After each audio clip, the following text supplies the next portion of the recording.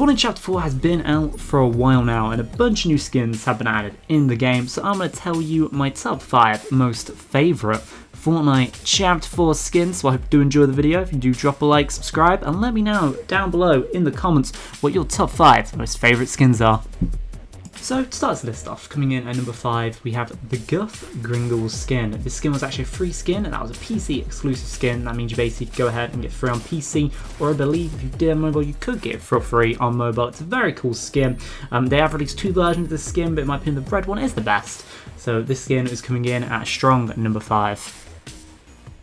So we got comfortably coming in at number 4, the Incredible Hulk skin, which just me as personally a fan of mine myself is a very, very cool skin to go ahead and see in the game. So it's comfortably getting itself in at number 4.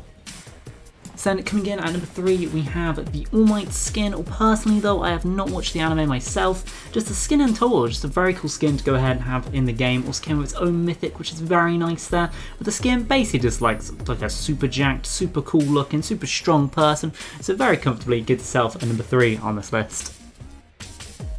Then we got coming comfortably in at number 2, hopefully I say this right, the Arctic Aniline skin. I may have said that wrong, but it's a very nice, very sweaty looking skin, which me, I sweat myself. I do like the skin quite a bit. Also, it's a free skin as well, so it's a very nice skin for us to go ahead and have coming in at number 2 on this list.